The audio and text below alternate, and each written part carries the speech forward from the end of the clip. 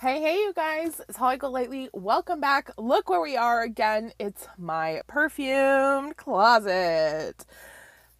It's kind of messy because right now it's my perfume business space. If you haven't heard about that announcement, you will hear about it soon. I am doing the 10 for life tag that's been going around. I know that this is the designer and niche version, but I've expanded it. Not there, I still have 10, but I am doing designer, niche, and indie, mostly because I didn't have 5 niche fragrances that were like lifers, or I didn't really either have 5 designer fragrances that were lifers, so we added some indie in there. So if you're interested in those, just keep watching.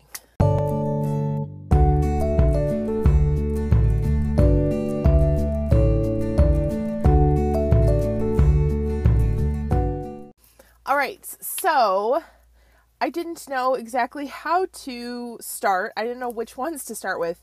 So I'm taking the easy route and I'm just going to start with the designers. The first one, actually, I feel like nothing should be a surprise to anyone because I've talked these all so much. Like, I've just been crazy about them for so long that it shouldn't be like a big surprise. But the big reveal, dun dun dun, my number one for life, always, always, always. There's literally no other scent that I would give up to have this, is Terry Mugler Angel. It's sweet, but it's just right there on the edge of being too sweet, because I have mentioned that like the super sweet like pink sugar, La Vie Belle, like even like the sweeter parts of Flower Bomb, Black Opium, they're too much. They're a little much for me. I'm sure a lot of people believe or would consider Angel to be just as sweet as those fragrances, but the chemical compound that makes that sweet note is actually less in Angel than it is in those other sweeter fragrances. So Angel's like the perfect sweet fragrance for my taste. Not only that, it has amazing scent memories attached to it. I've loved it all my life. Like, well, as long as it's been out, and it just reminds me of Paris. It reminds me of being young and youthful and having a wonderful time, and it reminds me of being safe and being in a place where I felt safe. So for me, Angel by Terry Mugler is my number one for life. Designer, niche, indie, and anything. My number 2 designer for life is one that I have worn and loved almost as long as Angel. It is Mont Blanc Presence d'une Femme. Oh, I don't know what you can see reflected down there, but sorry. This particular bottle is a newer bottle, but I've had several of them. I think I've had 3 bottles of this, and I used one. The second got destroyed in a fire, and the third is this one. This I'll always repurchase. I'll always have. When I went to go repurchase it, I was actually really afraid that it had been discontinued because it wasn't in department stores anymore. But I bought it from the Mont Blanc store in Las Vegas. Before that was back when I wasn't really into perfumes as much as I am now, and I didn't know about discount sites like Fragrance Net or Fragrance X. This was $85. So, but yeah, it just smells so good. It smells like a wear anywhere, do anything. It's like a boss bitch fragrance for me. This is my confidence in a bottle fragrance. The next designer one, again, I have loved almost as long as the other 2.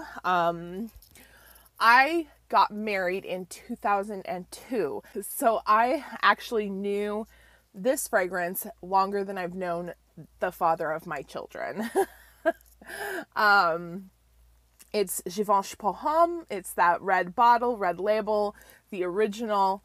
So this is just a masculine, woody scent. It's not super complex. There's not a lot of notes in here. But I think that on anyone, man or woman, it just smells so fresh and woody and clean. But on a man especially, it really brings out a lot of warmth in a man's skin, and I think it just makes men smell so good. Like, so good. So Givenchy Pour Homme, this has also been discontinued, but you can still find it online. I have a backup, and I will continue to buy it as long as I'm able. And then the most recent addition to my designer faves for life is NYX Prodigieux Le Parfum. Oh my God, I love this. How come it took me so long to find this? I mean, I have so many people to thank for putting me onto this. Mila LeBlanc, Gabrielle Francesca, Mojan. I think all of them have talked about it. Others too.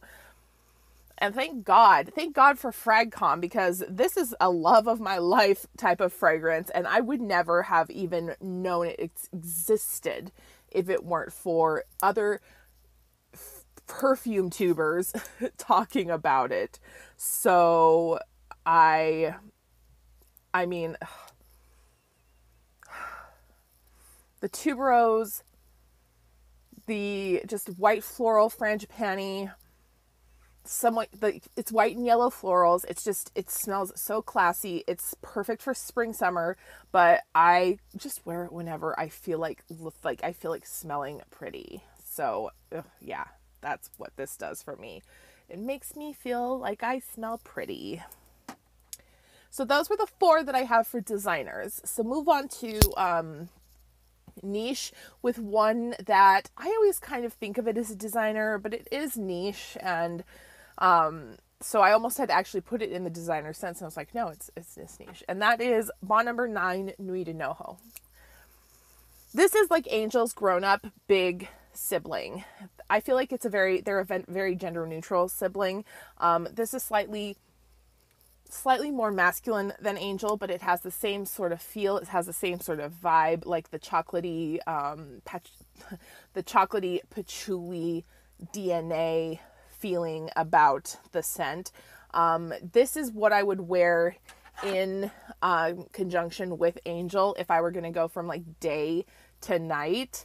This to me is not a super strong nighttime fragrance, but if you punch it up with Nuit de Noho, you get such an amazing scent. So for me, this, of course, I like it because it smells like Angel, but I think that it really adds something extra to your perfumed wardrobe, especially if you are an Angel fan. Having Nuit de Noho in your collection will give you that extra for when you want to wear Angel, but you want extra. Next is the newest one I have. I've mentioned it briefly in my September haul. Yeah, my September haul. And it's Creed Royal Oud. Clemence from Clemence CC Fragrance put me onto this, and she was so right. This is a gorgeous fragrance. It's a sandalwood fragrance, despite being called Royal Oud. I can smell just a hint of oud, which is very, very nice because I like the smell of oud, but when it's very strong, it does have that effect where it feels like it's burning out my nostrils and sinuses. So I just can't wear it. But this oud is like a faint whisper that brushes across the sandalwood, and then you're left with just something very rich, beautiful, intoxicating, very gender neutral, especially if you like woodier type of fragrances, but just gorgeous. So I've tried quite a few fragrances from Creed. Right now, this is my favorite. I'm not 100% sure that I will like it more than Millésime Impérial once I get that. I also want to pick up Royal Mayfair, but for niche, for life, from what I have, it would definitely be Creed Royal Oud. And the last niche scent, I would hope that you knew was coming, but maybe I haven't really like made it clear how much I love this fragrance. And that is Amber Aurea by Perfume Roma. This is the best amber fragrance, the best amber fragrance. I don't know who says other amber fragrances are the best amber fragrances. They've not smelled this. This is the best. We are all having our own subjective opinions on things, you guys, so don't take it too seriously. I know that your best is your best, and that's fine. But Amber Aurea, I haven't put the atomizer in. I've just decanted some into the roller ball. So this is just rich, thick, sexy, delicious amber. And this has been out since like the 90s, like 94, 98 or something like that. So this has been around. And if people are still sleeping on it, I was. And I knew when the moment it hit my nose, I was like, holy shit, I've been missing something all my life. But Amber Aurea layered with Creed Royal Oud makes the most amazing fragrance. You smell like royalty. You smell like legit royalty. Like that's what I imagine that Queen Victoria smelled like, or like just, royals from the old days. So good. Smells amazing. Smells a little bit like skin, a little bit like body, but I personally enjoy a bit of body odor in a fragrance, especially a deeper fragrance. So if that's something that you want to stay away from, if you want to be totally fresh and clean, maybe not do that. But for me, I think it's double chef's kiss. And now for the last three, which are the indie fragrances. I was gonna be like, you should know what these are. You should know already. But I feel like maybe I have a lot of new viewers, a lot of new subscribers. Thank you guys. Welcome. So maybe you haven't heard me talk about them before. So I'm not gonna be like that. The first one is from the brand Darling Clandestine, who is one of my faves in the indie perfume world. She's such a wonderful person. Her creations are just a magic. Like, she creates magic, and this is no different. It is called Supernova Sway. This is a hot metallic floral cement sort of fantasy fragrance that smells like summer in the city. That old song from like the 60s or 70s where I was like, in summer in the city, and it's summer in the city. They get demonetized, not monetized. But this is that scent. That's the scent of this. This is hot metal, summertime heat rising off the concrete, flowers wilting in the window box, and somebody kicking the cap off of the fire hydrant, and water, just ozonic, hot metal, florals, green, wet. It's just stunning. This is not available now, but I'm really hoping that she'll choose to do this as one of her pre-orders upcoming. And if she does, I'll let you guys know on Instagram, which my Instagram's down below, or if I have a video coming up, I'll mention it there. The next one is one that is discontinued. So this is going to have to be for the life of how long I can make the vials that I have left last. It's from Cocoa Pink, and it's in the scent Black Blood. I am brokenhearted. Oh, it's a rich amber base with a sweet blood orange top.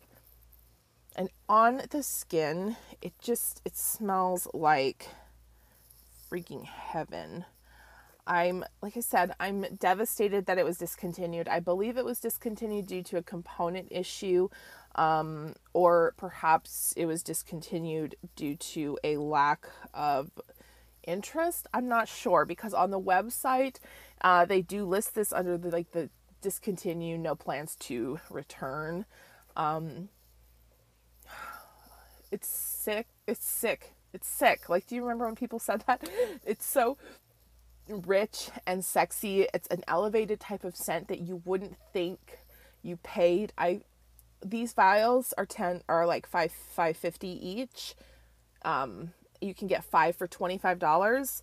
And that's what I did. So that's why I have quite a few backups, but you wouldn't think that that's the scent that you're smelling. Mine are all in alcohol, by the way. Cocoa Pink, if you decide to order from them, gives you the choice to order in perfume oil or in perfumer's alcohol. I always order in perfumer's alcohol because I think their fragrances work better that way, but you could definitely try a mixture and see. But as for indie perfumes for life, Cocoa Pink Black Blood is definitely going to be living its best life until I run out of it with me. Oh, I love it. And then the last, but absolutely not least, one of my top favorite fragrances of all time is Vice from House of Gloy. I've talked about this before. This is the ultimate gourmand lover's gourmand. But it has a very beautiful coffee note that keeps it from being super sweet. It is like graham crackers, like toasted marshmallows, chocolate, graham cracker crust, like crumbles, and then bitter coffee. This is the fragrance. When I think of a gourmand fragrance, this is what I think of. Something that literally smells like the things you want to eat put down in front of you. It's so good. If you like gourmand, if you like chocolate, if you like coffee fragrances, please do yourself a favor and pick up a vial of Vice. You can get it in the alcohol format, or you can get it in oil format. But if you decide to test the alcohol format, you can get, I think, a 5 ml sample for $8.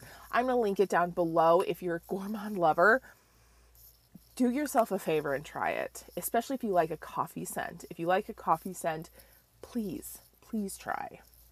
So that, my friends, is my top 10 for life: perfume, edition, designer, niche, and indie. I hope that you enjoyed. I wonder how many of you were surprised by any of those picks. If there was anything that surprised you, let me know down below. Otherwise, I guess that wraps up this video. Thank you so much for being here. Make sure to give me a thumbs up if you enjoyed. If you want to leave me a comment, I'd be happy to respond. I love talking to you guys in the comments. And also, please subscribe if you haven't already, because I really appreciate it. It makes me feel just warm inside, and, you know, that's always a nice thing, especially during these crazy times. Anyway, you guys, I'm going to go spray on all of these at once. I'll tell you how it goes, and I hope to see you on the next video. Okay? Bye.